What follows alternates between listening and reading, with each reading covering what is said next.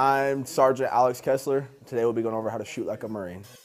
This is the M48-5 long-range precision sniper rifle. It's our bolt-action, manual operated, shoulder-fired, air-cooled, magazine-fed weapon system with an optical sight. It's suppressed. On top of it, we have the M8541.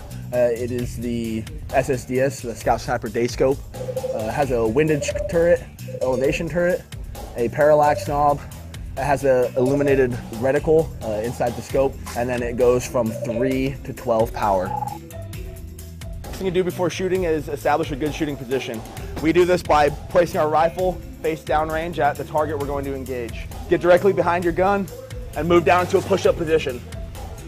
You kind of lay down, you open up your legs as wide as you can.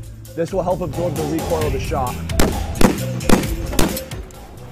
At this point, you'll bring the buttstock into the shoulder of your pocket, utilizing the chicken wing method just like with any rifle. Then I'll get a high, firm grip on my pistol grip with a relaxed thumb. The ammunition we fire, the Dodik is Alpha 11. It's a 175 grain match grade round, 7.62 by 5.1 millimeters.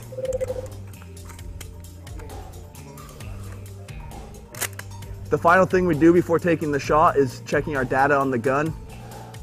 This will be done by adjusting the windage to whatever we see the wind downrange, and then I'll also check my elevation.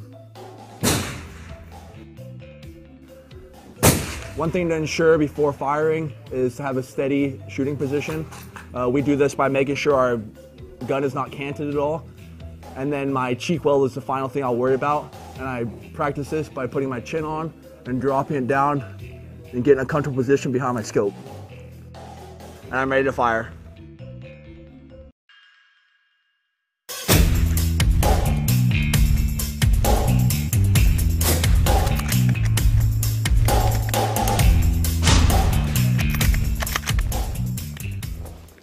And that is how you shoot like a Marine.